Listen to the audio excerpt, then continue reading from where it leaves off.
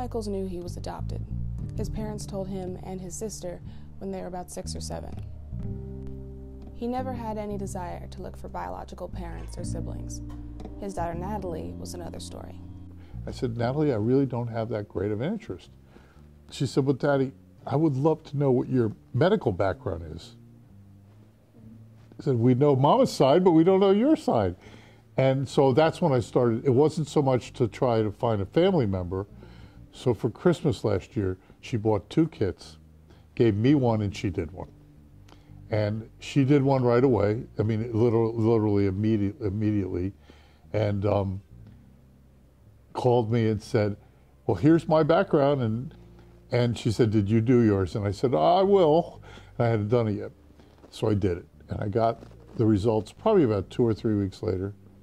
And I called her on the phone and I said, Natalie, I got my results. And she said, well, tell me about the medical. I said, well, I'll give you the password. You could go on and read all that.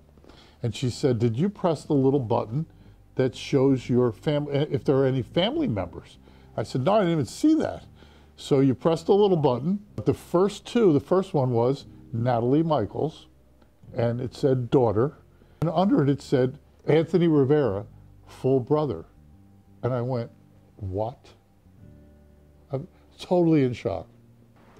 HBU's own Joe Michaels received a very interesting Christmas present last year, which opened doors he never would have imagined. A series of incredible coincidences shows us just how small our world can be.